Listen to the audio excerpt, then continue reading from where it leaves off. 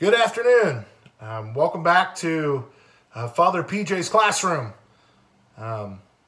We are going to delve back into our RCIA, I guess you could call it, but our faith learning experience here.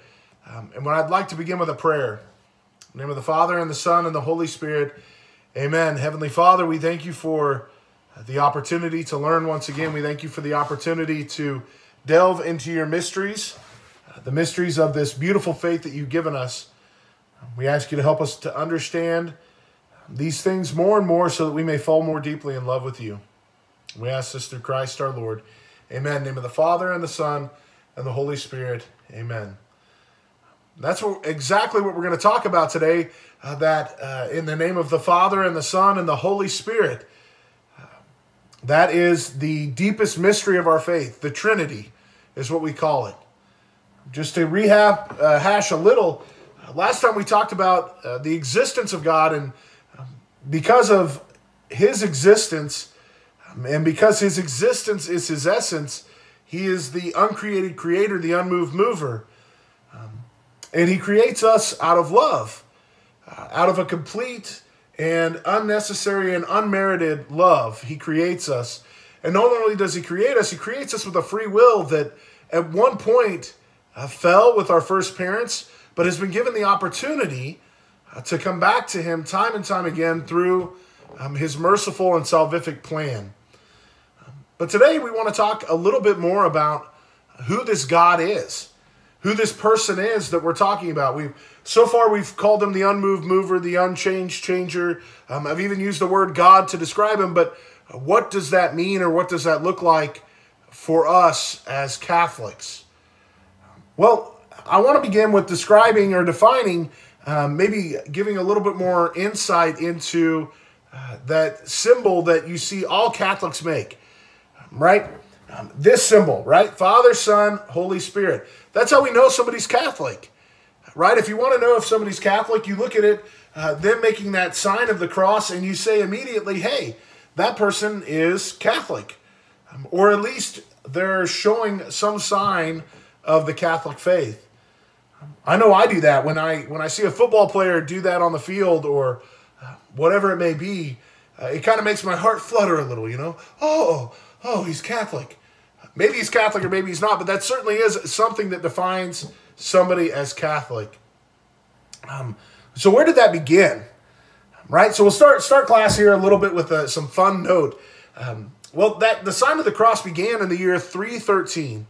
That doesn't mean that Christians weren't using some other symbol. They were to identify themselves. And we have to remember that for the first 300 years or so, or 200 years at least, of the existence of Christianity, they were a persecuted people, right? Our ancestors were persecuted by Rome and by other countries. So they needed a secret symbol to identify themselves. Okay? So there really wasn't a public symbol that they would have used that would have been well known, that would have identified them as Christian out in the world, because they couldn't. If they identified themselves as Christian out in the world, that was the end. So they had to have secret symbols. That's where we see things like the Chi Rho, the P and the X, and so we see those symbols, or the even the Alpha and Omega put together in a certain way, or the Pix. I think it's the Pixius, the Christian fish symbol, right? All of those great symbols, ancient symbols of Christianity, that's where those come from. But the sign of the cross, that public sign of our faith, began in the year, or about the year 313. So here's the story, the kind of history behind it. Emperor Constantine is in the middle of this great battle. They called it the Battle of the Moravian Bridge. It was a battle to save his empire. And so a little history on Emperor Constantine. His mother became a Catholic, or became a Christian, right? At that time, everybody was a Christian. Same practice and same everything. Christianity didn't look like it did today, or it does today. It looked like the Catholic faith. That's just the truth of it. That's how Christianity started, was with all the practices that the Catholic faith has, all of its truths. That was the Christian faith. So we were all called Christians, right? All of us. So his mother decides to become a Christian. convinces Constantine to become a Christian. Well, once the emperor is Christian, everybody's Christian. Right? At that time, whatever faith the emperor was the faith of the empire. That's where we get the Holy Roman Empire. Constantine takes on the Christian faith. Boom. Just like that. Rome is the Holy Christian Empire. Okay, we go from being persecuted to being on top of the world. Crazy how quick that happens. But Constantine is in the middle of this battle. Right? And it's a battle to save his empire. Like Rome is on the verge of falling. Right? To marauders, to these barbarians. And he has this dream. And in this dream, Christ gives him the cross and told him, in this sign is victory. So Constantine the next day has all of his men paint that cross on their shields and on their armor. And they won the day. Right? And that cross became an outward sign of the Christian faith. In this cross, there is victory. So that's what we are saying to ourselves when we mark ourselves. In this cross, there is victory. We remind ourselves of the cross of Christ, right? And we sign ourselves with that as an outward sign of the inward faith that we profess, right? What does it stand for? In the name of the Father, okay, the head, the creator, the Son, we point to our heart, right? That the Son is his salvific and merciful heart, and the Holy Spirit, from one end of the earth to the other, the Holy Spirit dwells on the earth and acts in all of us, in our entire person. Okay? So another way to look at that is bless our thoughts, bless our feelings, and bless our actions. Okay? Going back to, so that's just a kind of a quick intro into our faith. Right? With the Father, Son, and the Holy Spirit. Okay, what does that look like? And how do we know, as Christians, that we have this triune God, that we have this Trinity of a God? And where do we get all of those truths? Okay, St. Thomas Aquinas would point to a watch, right? We look at a watch, and we may not know anything about the watch. But if we open up the watch, and we look at the insides, we say, wow, that's pretty intricate. Right? So a watch washes up on the beach, we pick it up. We're going to look at that and say, somebody had to have built this. We're not going to look at that and say, wow, that must have been randomly put together in the ocean. And that's pretty cool. No, we're going to say, hey, man, somebody must put some time into this, and somebody must have made this. So by seeing the watch, we know that there is a watchmaker. I hope that makes sense. We call that watchmaker God. So by looking at the universe, by simply looking at it in its orderedness and its beauty, we say there is a universe maker. There's somebody in charge of this universe. It's too meticulously and beautifully put together for us to say this was just random. Right? And once again, we can see that in the human body. Like, wow, you know, I mean, look at this. I mean, I tried to cut my thumb off the other day. I mean, look at that. I didn't do it on purpose. I was slicing potatoes, but the fact is, you know, at the time, I looked at that and I thought, man, like there's no reason that should heal. That's pretty bad. It was a pretty bad cut. Should I have gone to the doctor? Yes, Mom, you're right. I should have probably gone to the doctor and got stitches. But I don't like stitches, so I didn't go and get stitches. But my body's still healing it. It may not look the best, but it's still healing it, right? That's amazing. That's amazing that our body does that sort of thing. But by simply looking at those things in the universe, we can know that it's not this random set of things that just happen to have fell together. Okay? That's ridiculous. You know, even those people who preach that, you know, you take a Stephen Hawking at different points in his life, he actually, if you look at his history, Stephen Hawking, commonly thought to be the smartest man in the world of his time, right? You couldn't call him an atheist because he went back and forth. Why? Because he cannot satisfy himself with the fact that the world could not randomly have come together. He tried his whole life long to get that to scientifically work, that the world could randomly come together the way that it is, but it's impossible to rectify. right? Even the smart guy now, I don't even know his name, but the world's smartest atheist, he still exists, and you listen to his arguments. His arguments are still based on there being some sort of natural law, right? There being some sort of natural law that exists, but to say that that natural law just came together out of randomness, well, that's absurd, right? I mean, that's a completely absurd statement. We know that there had to be something that ordered that together. Why do we know that? Because you can't reproduce what we've seen. It's impossible.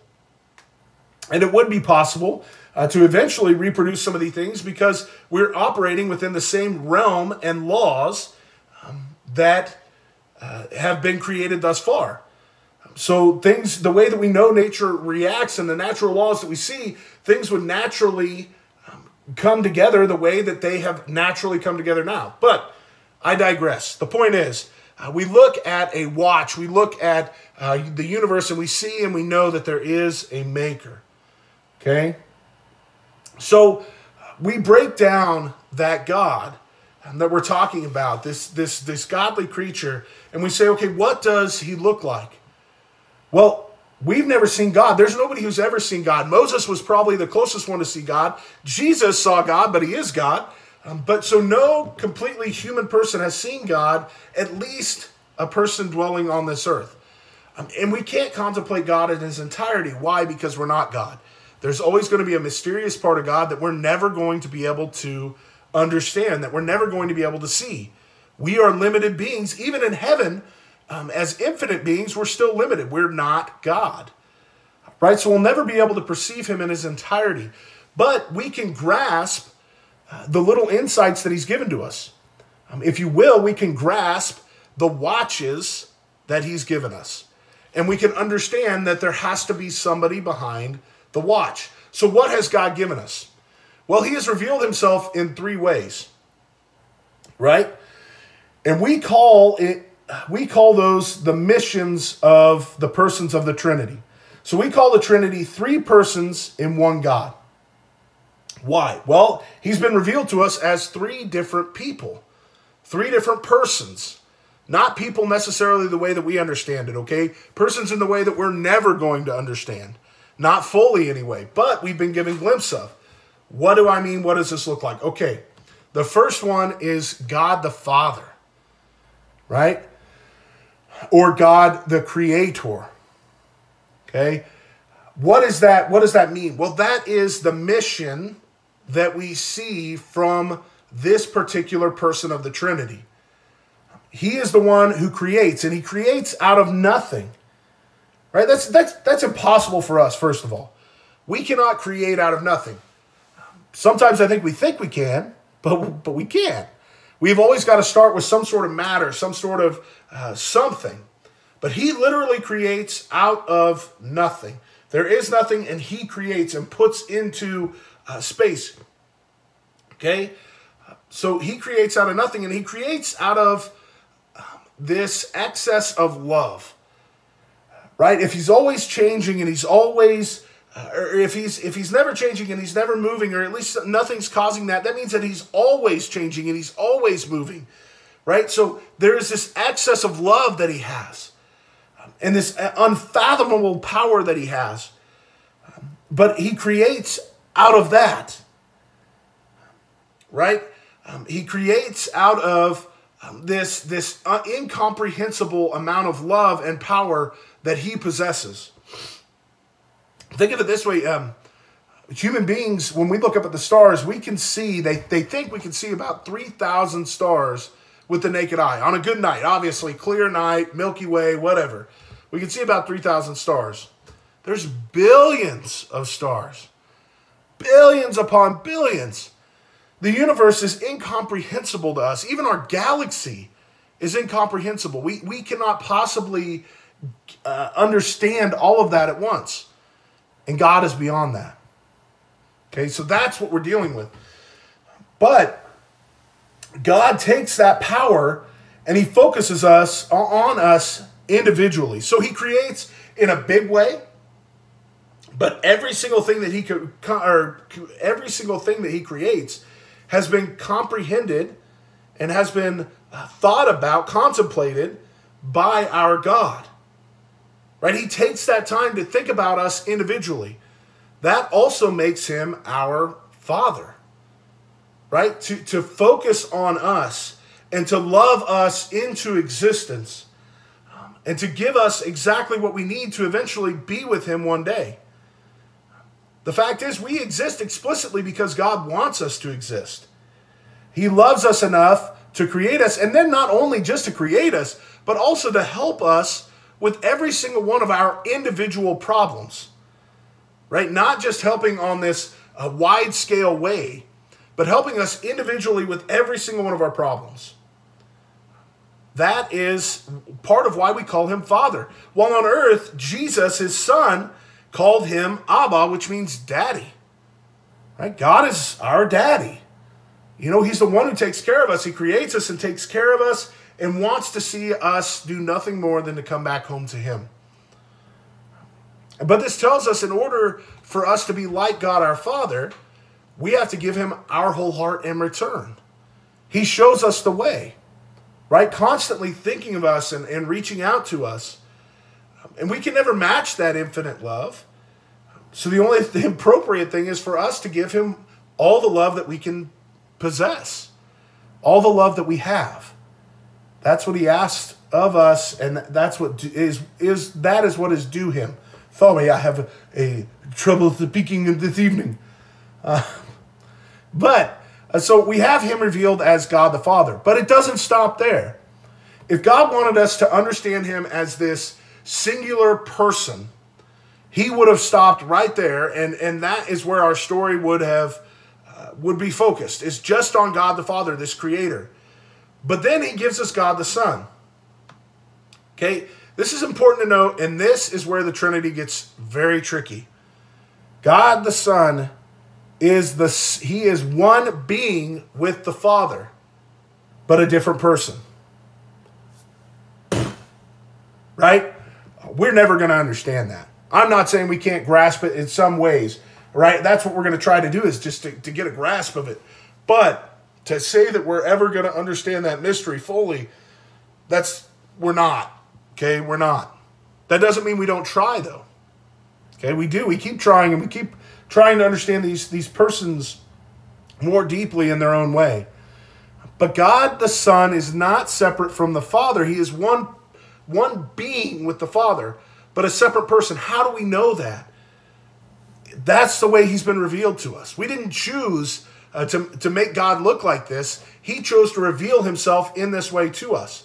So what does the Son look like? Well, he's not separate from the Father, but he is his own person. He's begotten, is what we're told. He's begotten by the love of the Father and proceeds forth from him.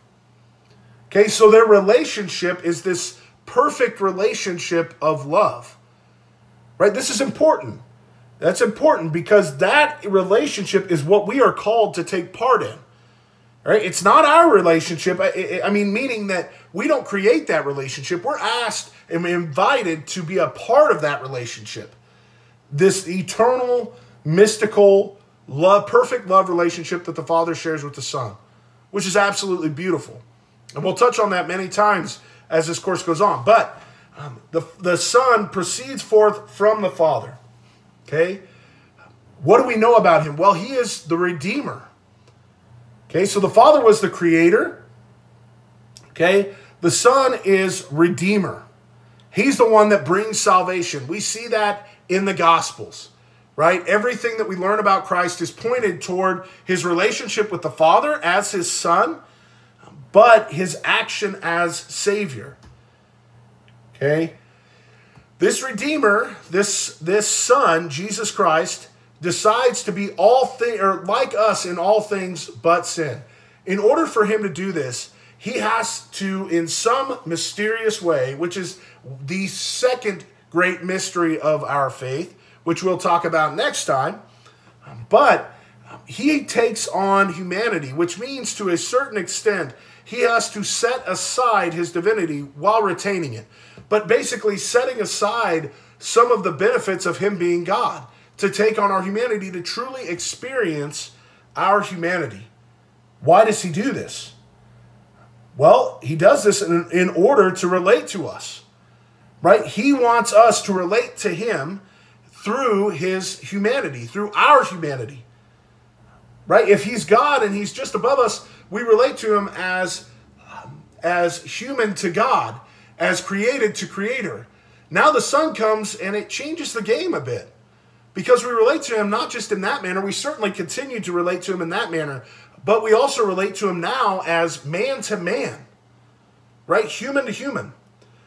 And the thing to remember too is, and as I said, we'll unpack this a little bit next time, a little bit more, Jesus doesn't just put on his human body oversuit, right? He's not just, oh, hey, now I'm human. Oh, wait, now I died. Now I take it off and throw it away. No, once he takes on humanity, he now has two natures, right? Now he has two natures in one person. He is both human and divine. And he must be in order to redeem us perfectly.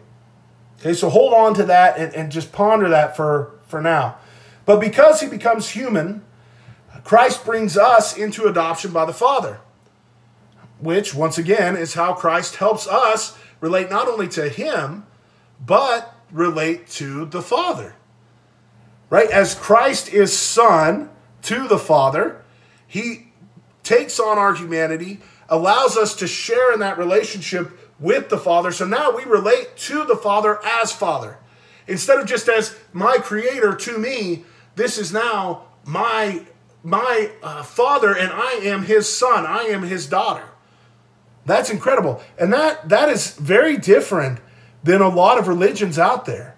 God is not just our overlord, right? He's not just, he says you do, right? He is actually someone who wants a relationship with us. A relationship a relationship like unto father to son, father to daughter, father to child. He wants us to participate in that with him. Incredible. So, this is, what's important of this is we all realize we have differing fathers, right? We all realize that we have a differing. Some of us have great dads, some of us have bad dads, some of us are somewhere in between. Okay? God is the perfect Father, and Christ wants us to know that. He wants us to know that because he wants us to know that we have a perfect Father, no matter how our earthly father has been. That is how well our God understands us, and that's how much he wants us to be in that relationship with him, is to offer himself as perfection where perhaps imperfection lies. It's incredible. We look back at Christ, look at this person of Christ, this person of Jesus, the Son, the Redeemer. And it's through his humanity that we also glimpse his divinity. Right? When we come to understand his humanity more and more, we also come to understand his divinity more and more. And what his words and what his prayers and what his thoughts all drove us to. Okay? And it all drives us to the heart of the Trinity. This triune God, one being. It drives us to the heart of that. Okay? And once again, through his salvific act that he completed as a man and as God, but through his humanity and through his human suffering, we get to share through baptism in that relationship, that divine relationship that they share, that the Father and Son share through their same nature. And through this relationship that they have.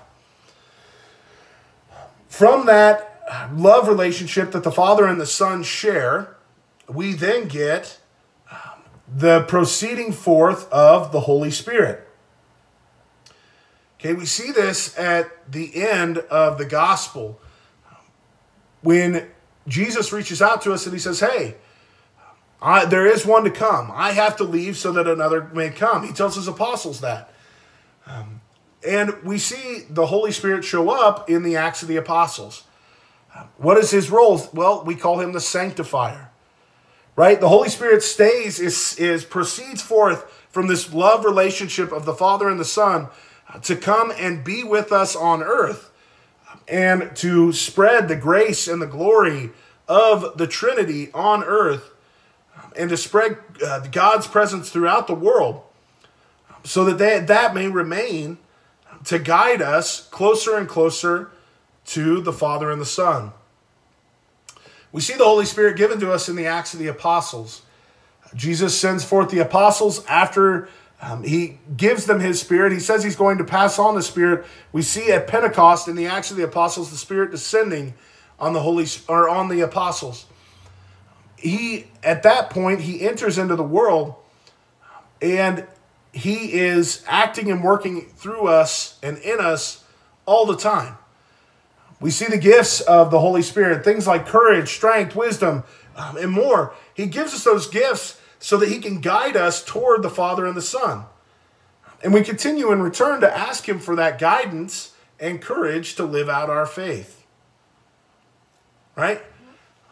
So we look at this, and obviously, like I said, this is the bare minimum of the Trinity. There's so much depth here. We took an entire semester in seminary on this, and we talked about the Trinity. Obviously, our God is everything. So we're talking about him all the time, but this is just a brief understanding. So we look back on what we've just talked about, but we understand the Son and the Holy Spirit through their missions, right? That's how we come to know who the Son is, through his mission as sanctifier, as redeemer, through his mission as savior in this world, being sent to be like us in all things but sin, to grab a hold of us basically and give us a chance to once again live as we ought, as sons and daughters of God, of his Father. And the Holy Spirit, we see him as this sanctifier out in the world, constantly doing the work of the Father and the Son and spreading the love and the grace from their relationship out into the world. Each is fully God. Each is fully a unique person. And it's complicated infinitely more by Christ having a divine and a human nature. Once again, these are mysteries that are always going to perplex us, but they're also mysteries that drive us deeper and deeper into the relationship and to the knowledge of God. It drives us to want to know more and more about him. Okay, let's go back, to this example of the watchmaker. And we can apply this to the three persons of the Trinity as we see them revealed to us by our Father through Scripture and tradition. Okay? We see the unique acts of each person. We don't necessarily understand their acts fully. We necessarily don't understand each person fully. But we know that there are three unique people in our God. And they are all God. But that is how it's been revealed to us. That's how it's been revealed in Scripture. That's how we've understood it through tradition explaining Scripture. Okay, so we see three unique persons there. We know that they're never apart from each other. Right? The Father is always with the Son. Right? The Father, the Father and I are one. Jesus makes that very, very, very, very pointed. Right? He makes that very, very clear. He and the Father are one. They're not separated. And the Holy Spirit as well. Right? There's another person coming, but it's not a different God. Right? He is the same God, uniquely united to them. Okay? Completely undivided, acting as one in all in all things. So we take that example of the watchmaker. We see three persons. Okay? Three unique watches sitting up on the beach. And as we open them up, we find out that they are unique, but at the same time one. They're all three actually united as one watch. How did we used to show this? Well, remember the three-leaf clover. That's the Irish way to show God. 3 leaves on one plant. Right? You do that unique little circle thing. Right? Where they're all, mixed in, or the triangle thing, whatever. But the watchmaker, the point of the watchmaker, the watch, is to know that there's a person there. And it's a unique person, but at the same time united back to this God. It has to be. If Jesus is not God, his salvation doesn't do what it's supposed to do. Right? He has to be divine in order for his sacrifice to have the effect that it does. If the Holy Spirit is not God, then he doesn't enact in us what we say he does.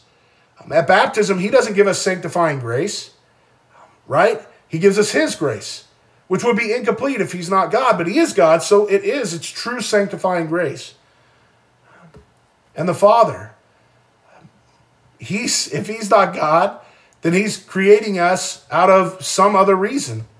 He's creating us for some selfish reason or whatever. If he's not God, then he is not creating perfectly. Right? So we know that they all have to be divine. But we also know that there's only one. If they're all unique divine or unique divinities of their own, eventually they clash. Right? Because one has to be bigger than the other. One has to create the other. So we know that they're united because they all have the same goal. And their goal is to love. What does this all mean? What does it all look like? Well, that's unloaded over time. It's unpacked over time. But suffice it to say for now, we operate on faith, not blind faith. We don't listen to somebody tell us these things and say, well, I just believe them. And that's fine. That would be enough. But we can dive into these things, and we can dive into Scripture, dive into tradition, and see these unpacked and unloaded, and the beauty of this as it goes and goes and goes. We have founded truth, objective data for the existence of the Trinity. And that's what we go off of. But ultimately, it does take faith. And that's where we leave it. We have faith that our God exists as he says he does, and that his goal is to do nothing more than to love us into a relationship that he shares within his triune person. The Father and the Son and the Holy Spirit. Amen. Glory be to the Father and to the Son and to the Holy Spirit, as it was in the beginning, is now, and will be forever. Amen. Alleluia. God bless.